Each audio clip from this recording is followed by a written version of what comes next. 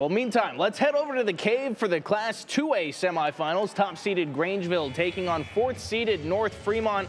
This one was pretty fun, too, Jay. Back and forth the entire time. Ashley Orme fields the pass in the middle of the paint, rips through the strong finish on the left side. North Fremont was holding a slight advantage throughout, but Grangeville always did seem to have an answer. Other end of the court, look at the passing here. Addison Vanderwall hits Maddie Thacker, who hits Madeline Green, who makes that final extra pass to Kinsey Adams, setting up the wide open bucket. But down the stretch, the Huskies showing off their range.